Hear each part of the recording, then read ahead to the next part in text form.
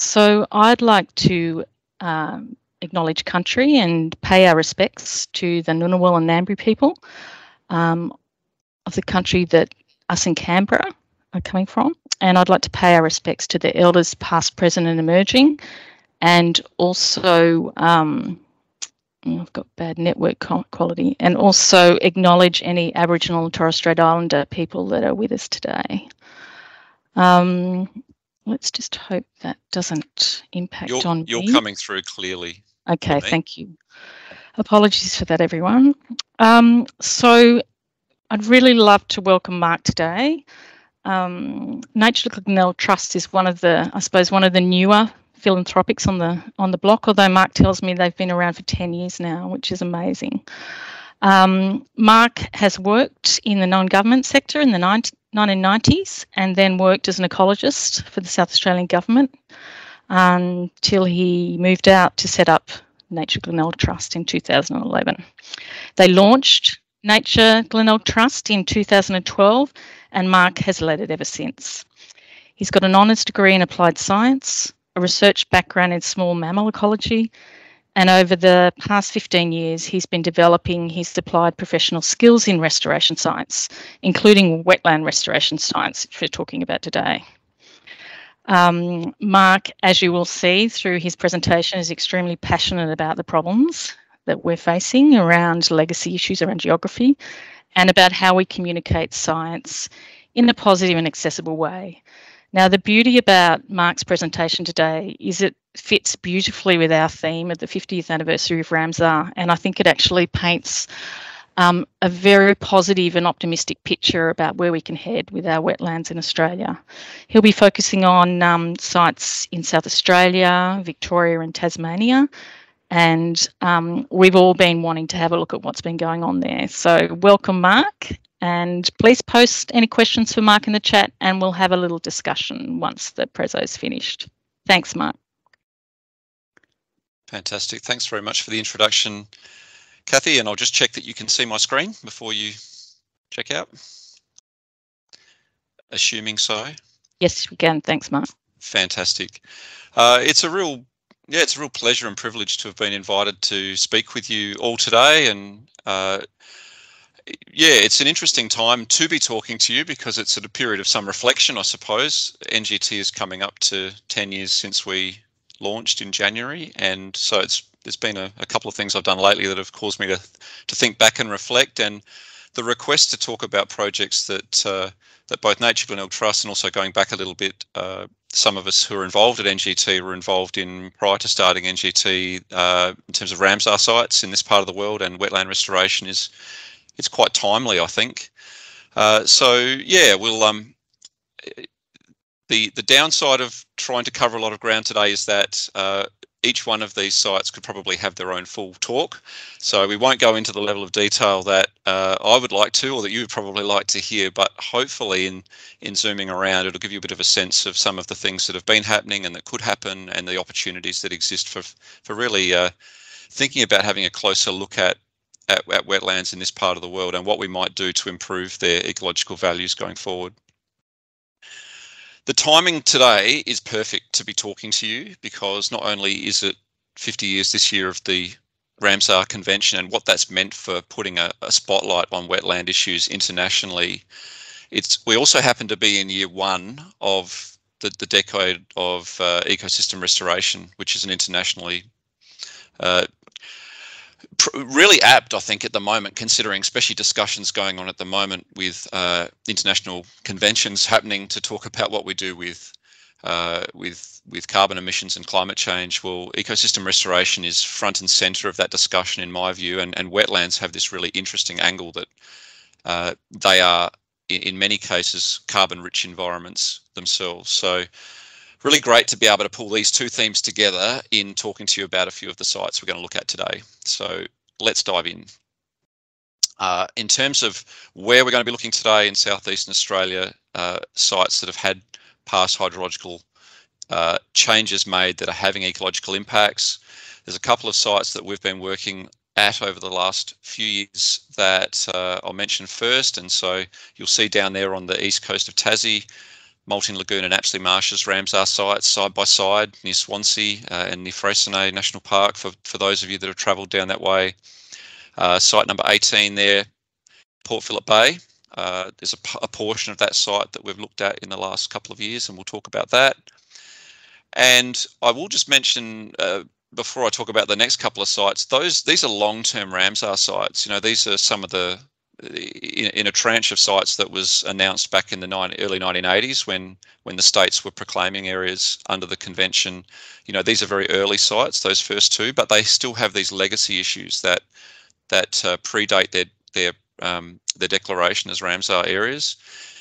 Interestingly, a couple of the most recent sites that have Ramsar status are a couple that we've been involved in over the years and we'll also touch on.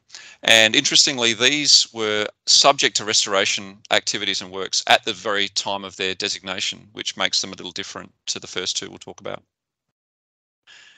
So just to kick off, we'll go down to Tassie first, and there's a map of the two Ramsar sites, Apsley Marshes to the north and the much larger Malton Lagoon site to the south of it.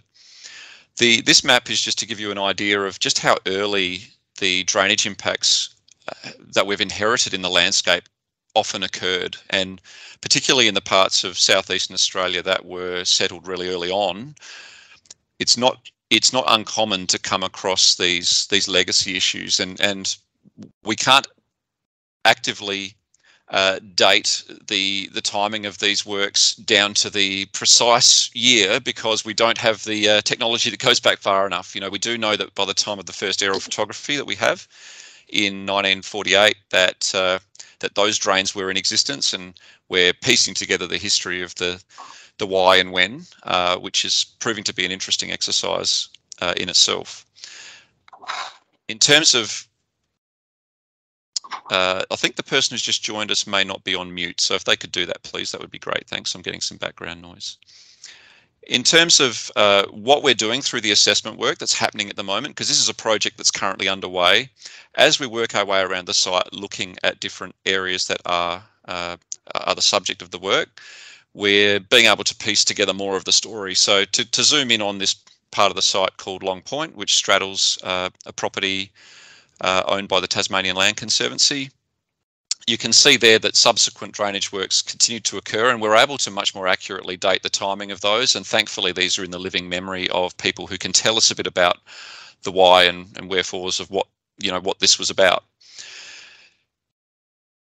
So Long Point is a really interesting site, and when you look at what those lines on a map actually look like on the ground, they're quite apparent. You know, these were, even though these particular banks and drains were constructed in the 1800s, quite a substantial amount of work was done, probably convict labour involved, and trying to piece together the reason for these works is quite interesting. It's also interesting to see there, when you look along these banks, you just get a sense of the interaction between hydrology and ecology.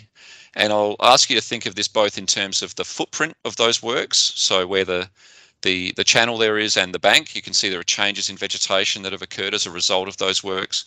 But then also looking at the wider landscape, the reason that these works were done was to influence the hydrology over often a much larger area.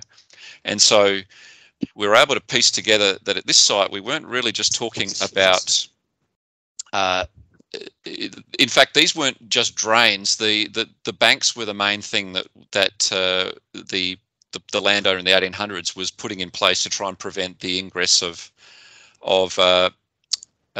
flows from the surrounding estuary and to facilitate improved production off that ground, remembering that at that time the country was being used pastorally, so they were deliberately trying to cause a shift in vegetation growing in that area, drying it out, making it more productive for grazing. Now, over subsequent decades and flood events, parts of this levee system have been breached, but it is still having an impact on hydrology at the site, as well as creating this impact, the quite specific impact in the location of the works themselves. To the south, you'll also see the more recent drainage works were done as part of a failed aquaculture enterprise, and again, quite a narrow footprint, but having a wider impact on the way that water is flowing between the Ramsar listed wetlands surrounding this site and some of the wetlands within the property itself. So this is just an example. It's a much bigger site. We're working our way around more of the site, but as one of the first sites that we've been looking at that has investment to come in restoration works. In terms of what those works can look like, I'll just give you an example of how a method we've used elsewhere will probably be the method that we look at adopting here. And we're going through the process at the moment of finalising plans for this work, which will hopefully happen next year. This is a site, also a nationally significant site actually. This is a place called Stipaturis Conservation Park. The wetland there is called Glen Shearer Swamp, and it is part of the nationally listed Fluorio Swamps wetland ecological community. At this site, there's a diversion drain that we're showing here. You can see again the change in vegetation where you have the spoil bank that's been constructed next to it, and literally the restoration works at this location, at this part of the site, involves sweeping the spoil back into the drain. And if you're lucky, you've got a soil type that isn't deteriorating or degrading. Sometimes peat disappears because of its nature. It oxidizes, and you don't necessarily end up with as much material as you need. But at this site, we were fortunate that it was a sandy material and there was enough there to backfill the drain completely. And then you have the next flow event, and once you do that, then begins this natural recovery process, which is triggered as a result of reinstating hydrology, resaturating sediments, reinstating flow paths. Another part of that same site where we backfilled a drain that's slightly less disturbed than that first area, which had been sown to pasture and used for farming. This next area, thankfully, continued to retain native vegetation. One of the interesting things that happens when you sweep back a spoil bank, and even though you have a short-term disturbance footprint, as you'll see there, what ends up happening is that you trigger this spontaneous recovery in the native seed bank that continues to persist in that area. And what's important about that recovery is that you favour the right species, because having put the spoil back in the drain, and in this case, this is a part of the system that's a peat wetland. I'm not sure if that's you, Catherine, or somebody else, but we're getting background chatter again on the line. If people could please make sure they're muted, that would be great, thanks. So yeah, what happens when we sweep that peat back into the drain and knit the surface back together is we've basically resaturated that peat profile. It's preventing that ease of removal of water from the system, which is why the drain was dug in the first place. And that resaturation then favours the species that we want to do the best after we've done the restoration works. And so that's the process that you're seeing there basically unfolding, is the right species responding after work. So rather than the drying out of a system, we're actually favouring the wetland species that we want to take hold and be the building blocks of the recovery that follows. And so if you think about the link to the site down there in Tassie at Long Point, we're hoping and expecting that we'll see a very similar process unfold. So favouring the right species in that disturbance footprint, and also facilitating the movement of flows across a wider area of salt marsh, which again is a nationally threatened ecological community in its own right, rather than having this legacy issue of 150 years ago continuing to persist in a protected area that's of high value. So that's the logic of what we're looking at that site. Just really quickly, another part of the area, the neighbouring Apsley Marshes Ramsar site. This is a doozy, this site, in terms of complexity. We've been able to sort of ascertain the configuration of drains out there and what they appear to have been constructed for, but we're still nutting out the exact mechanics of how they're interacting with the site, and particularly as these drains were constructed again back in the 1800s with the idea of dewatering this peatland, but also facilitating the flows that come into this system from the catchments upstream and trying to shunt it straight through, preventing it from inundating the site. Now, as we've heard from the landowner there, and as we're discovering ourselves, these drainage works were not entirely effective for their intended purpose. Every time there's a heavy downpour, which this year there continues to be, it seems. This is images back from May when there was a big flood event, showing just how much water can back up in the system as a result of inflows. It also dries down reasonably quickly, but what we're finding at this site and what the landowner is telling us is that those drains are actually facilitating the ingress of salt water from Malting Lagoon further and further into the marshes, which are meant to be a freshwater environment. So that interface between salt and fresh is moving upstream. It's affecting the nature of the country. This is a multi-use Ramsar site. It is still grazed, consistent with the convention and its intentions to be at times covering areas of multiple use.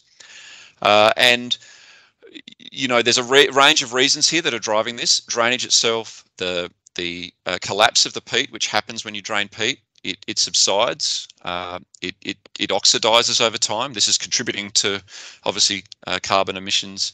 Plus, we've got the dual effect of rising sea levels and the impact that that's having on the downstream environment and how far saline flows can push back in. So lots to tease apart here. We don't yet have the plan of attack formulated, but because this is a work in progress, this project, but a fascinating site, and we're really enjoying getting to know about this system and all of its quirks and its complexities, of which there's a lot. So let's zoom across onto the mainland now and around the western side of Port Phillip Bay. We were invited by the local CMA in this area to have a closer look and try and understand what was going on at this site. The main concern was the impact of this road that you can see on an area of salt marsh to the right or to the west in the image. This is at a place called the Spit Nature Conservation Reserve, which is embedded within the wider Ramsar site. The specific place is called Big Marsh, and it's a really interesting place because you've got these very gentle gradients and a zone where the salt marsh transitions from an area that is really regularly interacting with tides to areas that are considered more at the drier end of the salt marsh tolerance range. The question was, what impact was this road having on exacerbating the impacts that were being observed on the health of the salt marsh in the right of that image? And when we went back and did the historic analysis, it was interesting to see that where the road is today, it looks like some works have been done a long time ago to actually facilitate access to areas to the south through this area, possibly reducing the ability for flows to interact either side of that line. Even before there was an official road, there was a track there. So this image is from the 1940s.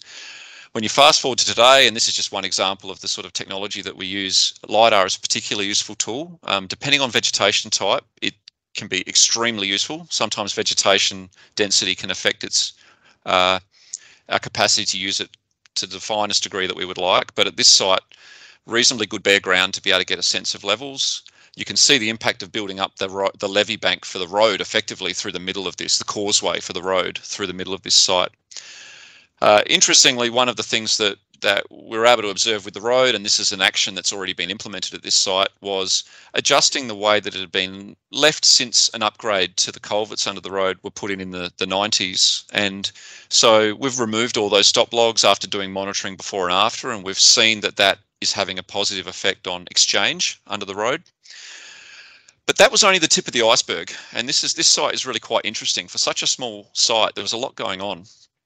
And so, this is this is a complicated site because it's on the edge of the Werribee treatment plant, and some of the lagoons there you can see are associated with the Werribee plant, which, as you'll be aware, is part of that Ramsar site. So that's the road location where we were seeing this restriction in tidal flows and flows generally under the road.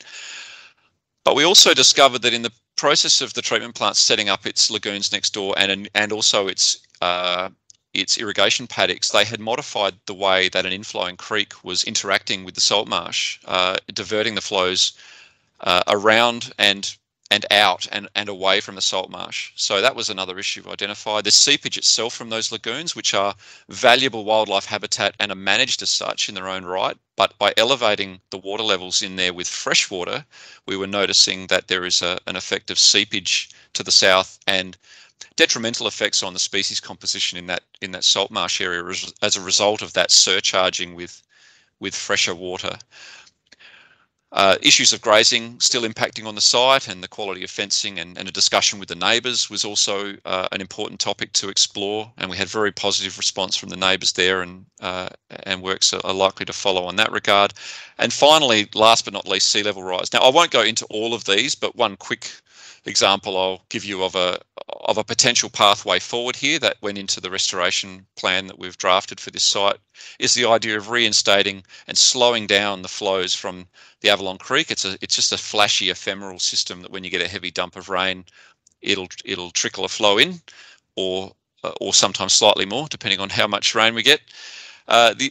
Because the site has been modified, but the idea of having a potential restoration area in stream that cleans that water up and slows it down and allows it then to eventually spill and fill and flow back through the salt marsh, remembering that where the constant saturation and inflows of freshwater from those lagoons as a potential negative, dry salt marsh areas need pulses of fresh flow to maintain their health. It's the underlying and permanent sort of saturation that was the issue with the lagoons. So seeing these temporary fresh pulses reinstated through the site is something that we feel is quite important to reinvigorating its health. Lots of discussion still here to go. This is a complicated issue straddling 3 different landowners, but we're hopeful of a positive outcome with some of these other issues beyond the obvious issues with the road. Final comment about sea level rise. Before I go into sea level rise, I will just also mention that it's really interesting when you're thinking about these issues to actually piece together the when and the how they came about. And with this site, these issues, when you actually map out when they came about and how they've occurred, it does start to help you understand how and why these wetland sites, and I'd hate to break it to you, but across southeastern Australia, almost every wetland site, you could make a table up like this, because there are very few sites that are genuinely pristine or untouched. Most of our reserve sites have a history of, or a legacy of, changes that were made when areas were being used either pastorally or in a previous private use phase. So this site had a lot, and when you actually piece them together, you realise, this is a complicated story to disentangle. So understanding this trajectory of change through time with wetlands is just critical to us being able to make informed decisions about management. I can't emphasise that strongly enough. In terms of going forward, this is complicated, and this is an issue that's going to affect our entire coastline, really thinking ahead about what we expect to see with sea level rise. So the changes that we're thinking about making here, there's also a view needs to be put forward to the future about thinking about how this site can interact with the predicted changes we're going to see. And these, without going into the detail, just a quick show of where we are roughly now, where we're likely to be at 20 centimetres, and potentially by the end of the century, where tidal ingress and occasional king tides may influence. You can see that we're, the story of coastal wetlands is a story of change, and we have to get our heads around that. We're thinking not just from a planning point of view, but just an environmental management point of view. This is the future that we've got coming. So we need to be aware of it and really think these things through in the decisions we're making today. Rightio, so let's go west across to the near border zone, just south of where I'm based, in this border zone between South Australia and Victoria. We'll start with Piccaninny Ponds, which is a place that's dear to my heart. This is the earliest map I've been able to find of the Piccaninny Ponds wetland system, which, as you'll see, historically straddled the border, and all of the spring discharge from Piccaninny Ponds actually used to flow into the Glenelg estuary at its mouth, which would have been a fascinating thing to witness. When these flows were interrupted, there were a lot of locals that were very unhappy about the changes that they observed in the fishing in the river. That's a story for another day, because there's a full hour seminar just on this site. But if we fast forward to around the time, and there was my supervisor at the time in the South Australian government, Brenton Greer, was liaising with people in Canberra about a Ramsar, Ramsar listing this area back in the early 2000s. That process ended up taking a long time. The requirements for nomination changed. In the background, a whole lot of things were happening. It ended up being quite useful that the delay occurred for reasons I'll explain in a moment. But around the time that that discussion was happening and that there was an interest in seeing a karst spring-fed wetland system actually listed under the convention in Australia, this is the status of the wetland system on the South Australian side of the border. Basically, it was a system that even in the reserved portion, which is where that number 3 outlet drains from, which is park and was park at the time, a highly modified system from a hydrological point of view, notwithstanding the fact that there are still fantastic environmental values there in that modified state. But to be clear, it was a highly modified system despite the fact that those values were persisting. So this was around the time that I was getting interested in wetland restoration. We managed to get some funding for a wetland restoration project, interestingly run by a member of NGT's team now, actually, Ben Taylor. So the first stage that we looked at was stopping the rot, effectively, in Picatinny Ponds itself and lifting the levels at that artificial outlet to prevent it drawing down on the levels in the main spring-fed pools there. So this is the first structure and fishway that was built. And if you have a look at the effect upstream, it was significant and immediate, but it didn't affect a very large area. This was a first step down a longer path. Around the same time, I was very active working with people throughout the department to see if we could expand the area that was reserved to allow us to think about the bigger picture for hydrology in this area. And very long story, but somehow we managed to get there, and these 2 areas were added to the reserve. It was a very difficult process, but a lot of fantastic people, working together to achieve this outcome in the government at the time. The most significant one of these is the Pick Swamp purchase to the west, which really allowed us to think about restoration of a property scale area of karst spring-fed wetland. Those initial restoration works were blocking and backfilling drains in strategic locations across the property. And this is the process that started to unfold. Basically, the spring water couldn't escape anymore, and it just started filling from the ground up, effectively. It was a fascinating thing to watch. Not something that we get to do every day. Well, we've done it a few more since, but not in this sort of landscape context. It's a fascinating thing to watch in a spring-fed site. Down at the western end, there is another property outside of the area that was being restored, and we couldn't achieve full restoration without doing additional works to prevent inundation of the neighbouring property. And so in 2008-9, we managed to get further federal investment to continue works and allow for this area to really become what it's now become. And this is an example of the sort of works that were done at the time to build a levee bank along the western side, make sure that we had a regulated flow path and also an emergency spillway, because if you have a big rainfall event, you don't want the levee bank breaching. You'd rather it go down your emergency spillway to protect the levee. Not ideal to build a levee bank through a wetland, but compromises need to be made sometimes to achieve the outcome that we're seeking. What did that look like from the air? Well, in 2003, this is the property prior to its purchase and showing it in its drain state. Thankfully, we did have remnant values with an area that was never managed to be drained up in the top corner there, where there's a fantastic spring-fed pool as well. And this is what it looked like after the water was returned to the site and held. And it's been wet ever since, basically, since 2007, when those works began at scale. And the recovery process has been unfolding ever since. In terms of what that looks like from standing on the dunes, apologies for this being a bit pixelated, but you'll see this is just before the stock came off. There's still cows out there grazing in May 2007. This is where the water level initially sat in a partially restored state, and then after the levee bank was built and everything was able to settle in and the natural habitat recovery began to unfold, this is the view only 5 years later. And it's noteworthy in looking at this view to consider that all the while that process I'd mentioned earlier about the Ramsar nomination had well and truly gained its momentum and gathered steam. And because this work had unfolded, we were really fortunate that the original vision of Picatinny Ponds Conservation Park, as it originally stood, being listed, was actually able to be expanded to encompass this newly restored wetland. And so the Ramsar nominated site boundary is there, and this got up in 2012.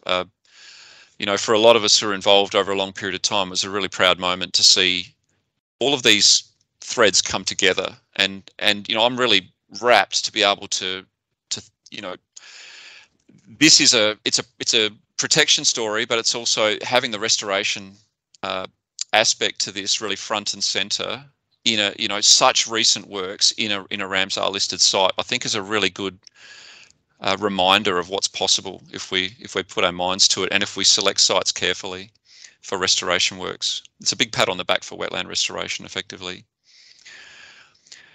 So that wasn't the end of the story, and I guess this is the moral of the story today, is that just because a site has Ramsar designation, is in a protected area, doesn't mean that there aren't potentially further works to do to correct those long-term legacy issues that are affecting hydrology.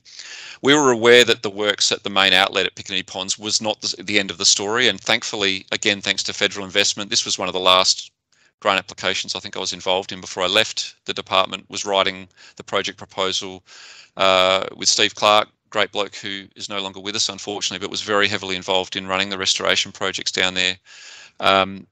Managed to get investment to do additional works in Piccaninny Ponds to really kick it along to the next stage. So lifted levels further, that required an upgrade of the fishway and the weir on the artificial outlet, which also then, along with some other on-ground works, allowed the reconnection of flows between the main ponds there that you can see and the eastern wetlands, which post-drainage in the early 1900s had filled in with drifting sand. And so, yes, we're in a protected area here, a Ramsar site, but the excavators went out there and very carefully recreated the flow path, which allows for that connectivity. Critical for native freshwater fish. We've got a number of diadromous species in this system and other values. So that now, to go out there now, it's basically naturalised. You wouldn't know that the works were done in this way and for that purpose. And wetlands are very quick to bounce back and to recover. So again, another take-home message from today. In terms of a quick summary of what that has looked like, it means that that view that I showed you earlier of a modified system just in 2003 is now absolutely on a different trajectory going forward. And the sort of values that we're seeing recover nationally, significant values, threatened species, newly listed threatened ecological community, you know, fantastic result in a short space of time.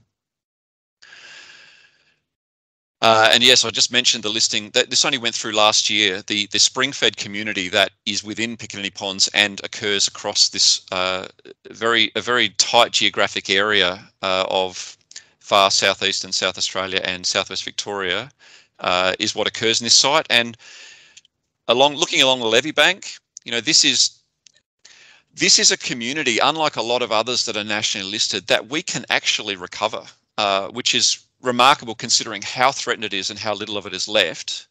You can see there, looking along the levee bank, back when the work was first done and now today, that's effectively a before and after image looking either side of that bank. And it is possible to restore and recover these wetlands by regulating artificial drainage, and the environmental values will follow. We also lock up a lot of carbon because these peat wetland systems are extremely that they occur on a peat sediment rather than a mineral soil. So you know this is a soil type that is majority carbon in content. It's made up of the plant material from these wetlands that have been collapsing in the water over time. So yes, in terms of hitting a few different key themes for the moment, these particular types of wetlands, you know, carbon benefit, stressed aquifer, water benefits, and also the environmental values that follow. So to me, this is a message of hope that not all of the listings under the EPBC Act have to be about stopping bad things happening, even though that's a really important part of what legislation's for. What I'd like people to think about after hearing this story today is how can we use the listing and the legislation to actually be the promoter of making positive things happen, dangling carrots in the right places, creating the right incentives, because here's an ecological community with a whole lot of threatened species in it that will respond to restoration. So let's just jump across the border, literally just across the border to the corresponding wetland system on the other side of the Glenelg River. and Long Swamp, which is part of the Glenelg Estuary and Discovery Bay Ramsar site. This is deliberately showing you a beautiful image here of what looks like really nice wetland habitat. But is it wetland habitat that's in its ideal state, or is it changing? What do you think? Clearly, because I'm showing it to you, it's probably there's probably more to this story and more than meets the eye. So this will make sense in a moment. We had been told by locals, and you know, when NGT started, after the success of those of us that were involved with the Piccaninny Pond story, and with locals who were aware that that Long Swamp had similar issues, you know, this was one of the first projects that the community really raised with us to look into. And when we went and had a closer analysis of looking at the aerial photographic record, we could see that the trend of change that the locals were telling us about, a drying out, a shrubbing up of the wetland system, was real. This wasn't just something they were imagining. So when we looked at what was going on with the habitat in 1950 based on the earliest aerial photography, you can see here, if you look closely at the blue and the red, that's the aquatic and semi-aquatic habitats. If we fast forward to when we did the analysis in 2013, you can see the shrubbing up of this area of the wetland system near a drainage outlet at Nobles Rocks. This was a genuine phenomenon. This was something that was actually happening, and that comes at a cost of a suite of species that rely on those values, and also downstream habitats that rely on flows. So this is a long talk for another day, but to go straight to the, I guess, straight to the pointy end of the story, we did a number of investigative pieces of work and ultimately decided that a restoration trial was a good idea rather than leaping straight into permanent works. And that was because of the sensitivity of this environment. It's culturally sensitive. It's also a really important area for biodiversity values. The idea being that we would start small and grow from there. So we began with a couple of different phases of trial structures, low-level trial structures, to allow us to understand how flows were working at the site in 2014. That was followed up by the big one in 2015, which was a big effort by a lot of community volunteers and helpers, and really allowed us to test out what would be possible if we restricted flows completely out of the outlet at Nobles Rocks. And you'll see the vegetation change starting to unfold on the upstream side there if you look carefully, with the death of some of those invading shrubs. Now, in 2015, with that structure in place, we witnessed what was going on further inland at the places where the accumulated effects of these changes started to unfold. And this image, as you'll see, where we have a gauge board, is very similar to that first snapshot that I showed you of the habitat. Now, look at what happens really quickly after lifting water levels by a modest amount, really, you know, a foot or so. So with water levels rising, it's 14 centimetres at that location. This is exactly the same spot a few months later. And you can see water levels have risen, and you can see the health of the shrubs and what's going on here. The vegetation saying, right, maybe I'm not growing in the right place anymore. Fast forward a couple of years, and we've had a wholesale change in the habitat type, effectively, as a result of the plants moving and going back to the spot in the elevation gradient where they should be. Now, this is it's an interesting concept to wrap your mind around. You can this is different to Pick Swamp. This was a reserved area, long-term reserved. The modifications were made 80 plus years ago. Everything looks natural. It's all native species moving up and down slope, but it doesn't mean that the trajectory we're on is necessarily the one we want to be on. And this is where this change is really, you know, it's a significant image to be able to show you, is just how quickly that changed. We can revert a system back to the sort of trajectory that we wanted to see it on. All the while that this work was going on, a bit similar to Piccaninny Ponds, the local CMA had received funding from the state and very high level support from within government to actually see this as Victoria's next Ramsar site. And you'll see there that the listing ended up being a combination of the Discovery Bay wetland system and also the lower Glenelg National Park and the estuarine section of the river. A fantastic outcome, and again, we're really proud to be able to inject the information we were learning into that process. And again, to have a situation where a listing was getting up at the same time as restoration being part of the story, to me, that's a really positive part of this whole exercise, really. And it wasn't the end of the story. So that was what it looked like for a few years. After we monitored, measured, could demonstrate the positive outcomes as a result of this work, we received state government grant to basically go the whole way through. And in 2019, we were able to reinstate a sand dune over and around the trial structure. We set up a dredge on the beach and pumped it in and shaped the dune, and it's worked a treat. Yes, there's some seepage that just trickles through, and we've got a couple of pools in the former section of channel downstream, but they don't breach the beach. And I'll show you an image of what that's meant in a moment. If we fast forward with replanting and subsequent management and investment in this site, we are getting to a point now where our ultimate objective with our wetland restoration works, wherever possible, is to be able to walk away and come back to a site years, decades down the track and have people ask, where was the drain? Where were your works? You know, getting away from built infrastructure and concrete and things that need management and that go on an asset register. Parks Victoria were wrapped with this outcome because this isn't something that they need to go and maintain or needs further investment. We get this to settle in and bed down, and it will blend into the landscape, and the site looks after itself. So the trial phase was really important for giving people the confidence to go to this type of solution rather than doing what has become more typical, you know, highly engineered sites, gates and weirs that need management, the constant risk of them being sabotaged or people tinkering when they shouldn't. You know, this site now is set and forget. It looks after itself. And to me, that's really consistent with the status of the land and very consistent also with the aspirations of the traditional owners who we've consulted with in this area as well. What that's looked like from above, just really quickly, you'll see on the top left there, when we had the trial structure in place but still had some flows going over the top of it, look at the amount of erosion around the outlet on the beach and compare that to this image which I took last weekend, and you'll see the amount of accumulation of sand. Even though we've got still some pools on the downstream side from seepage, which we expect, it's a sandy environment, this is what we expect to happen, we actually have new foredunes forming, and there hasn't been a breach of the beach there now for a couple of years. And you'll see the plants, you know, there's another self-sustaining recovery process going on here in the vegetation on the beach there, which is going to add another layer of protection to the wetland at this site. Nature is a fantastic tool and enabler if we work with it. So this is another example of that.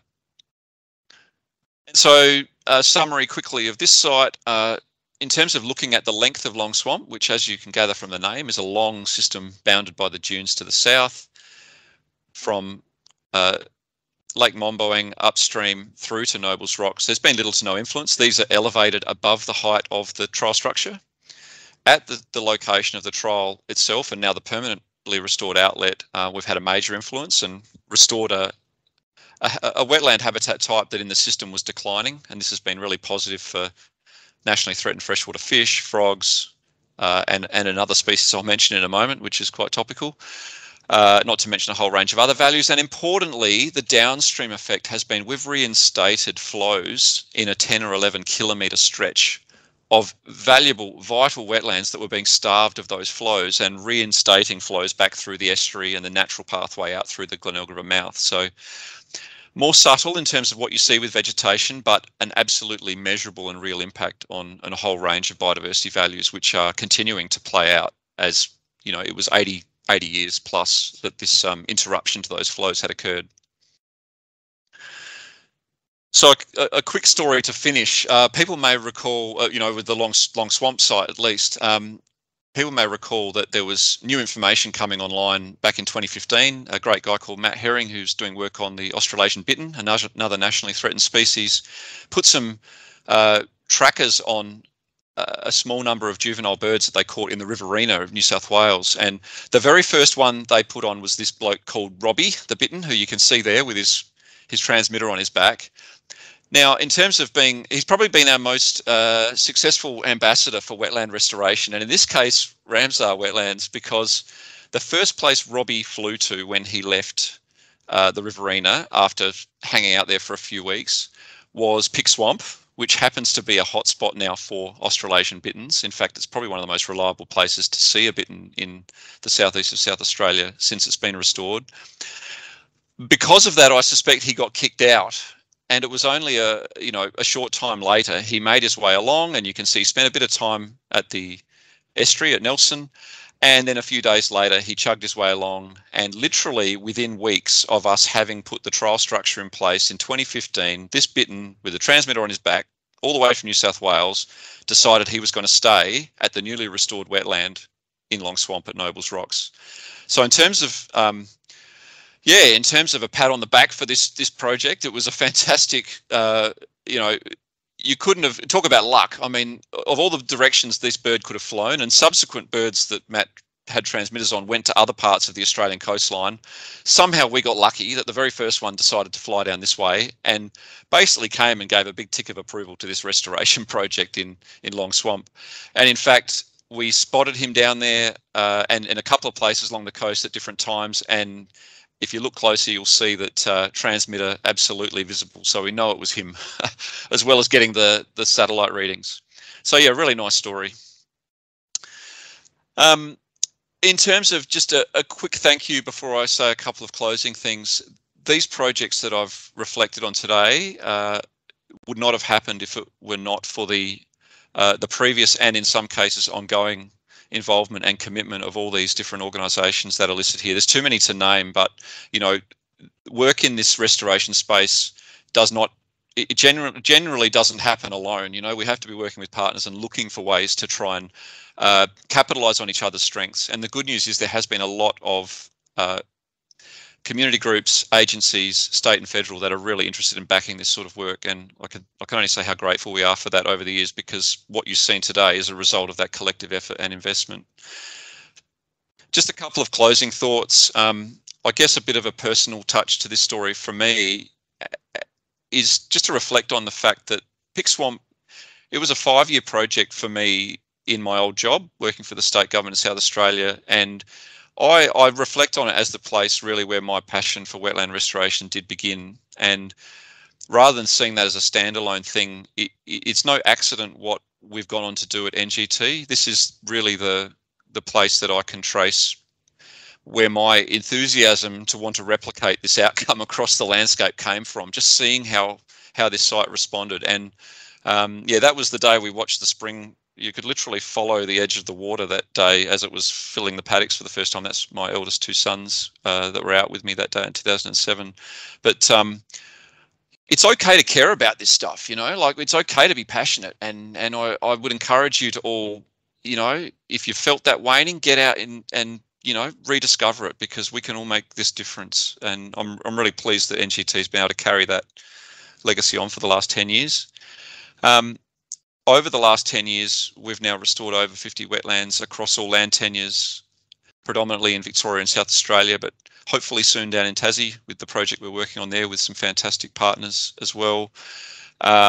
This is one of the more high-profile ones that if you wanted to look it up, there's some really neat things that were put on the ABC and BBC websites and is on our website from earlier this year at Walker Swamp. But this is one of the few examples where we've had to step in and negotiate a solution that involves a change of land tenure, where we've come in and owned the land. It's not our preferred scenario, but in some situations it's been really the only pathway. And if people are interested to have a look at this site when travel arrangements and borders allow, we're very happy to, if you want to get in touch. It's a place that is publicly accessible if you make contact with us, and we can give you the details for how you can get there and have a look around. It's just near Dunkeld in the Southern Grampians in Western Victoria. Just I guess a couple of closing thoughts.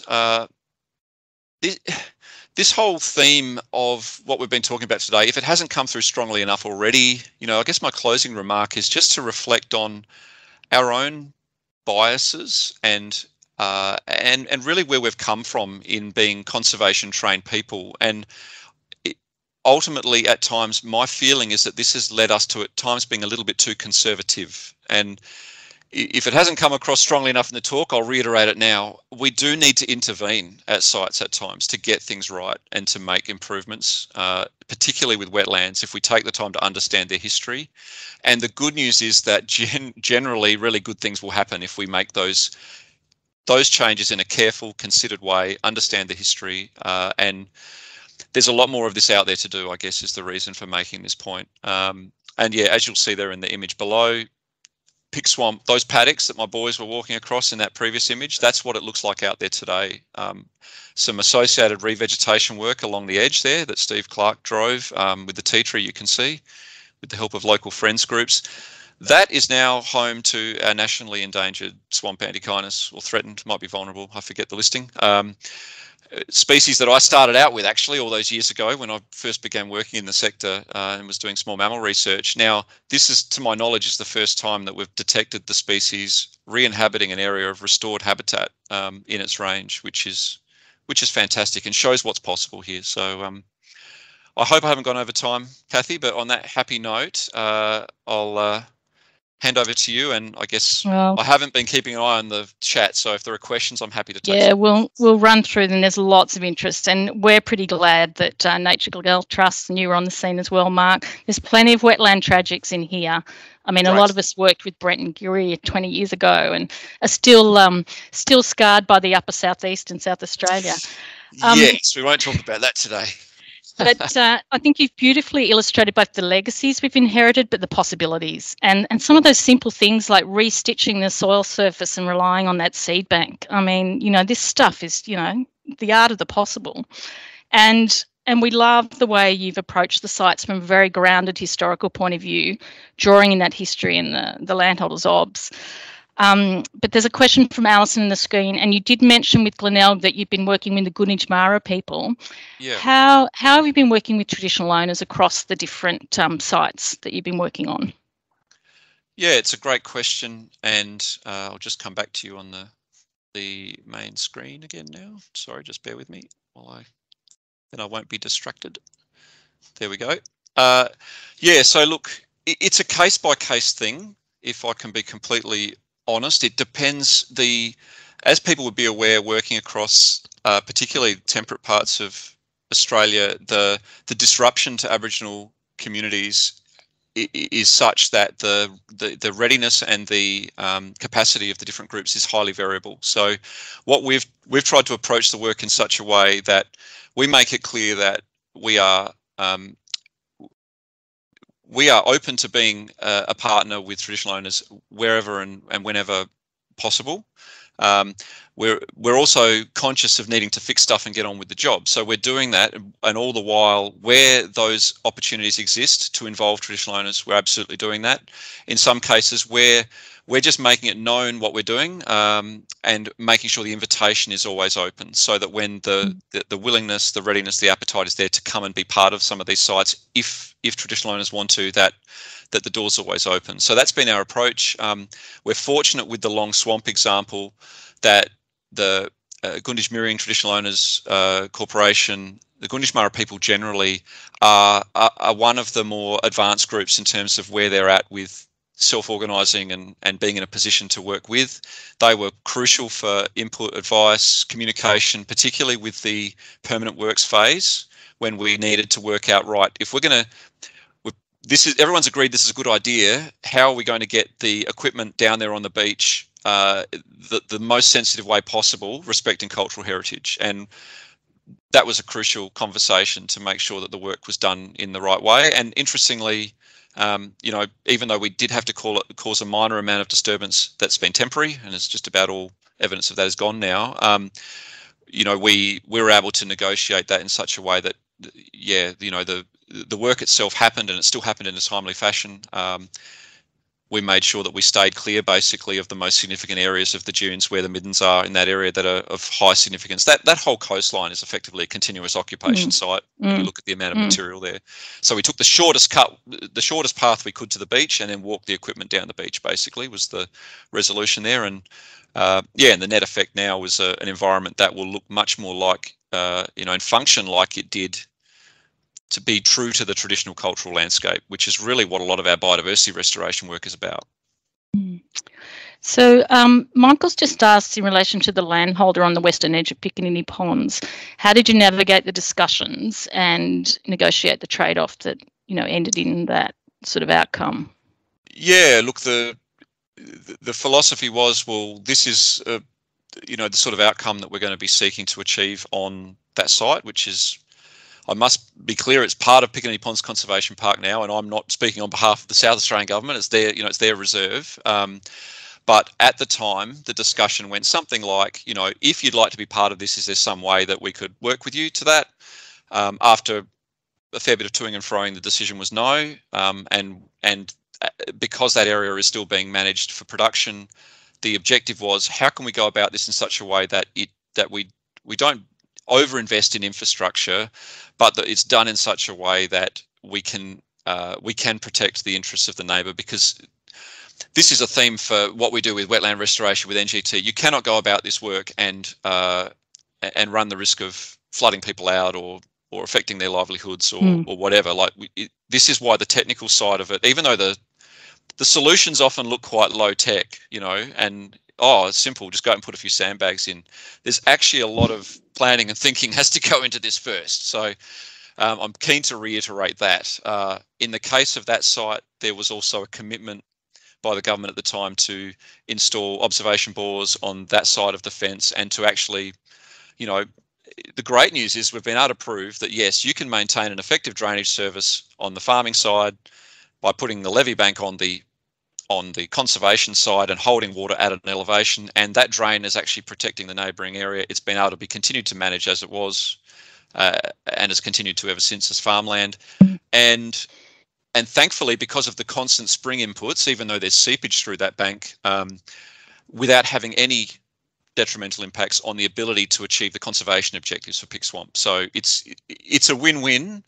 But yes, of course, if circumstances change in the future, then the possibility to expand the project in that direction is always, it's always the possibility down the track one day too, potentially. But it hasn't. The good news is it hasn't held up achieving the objectives we could achieve today for the site. Gail's also asked about how you go together, piecing together the historical information, the sources and the process you use. I mean, that might be something we can write up in a story for Wetlands Australia.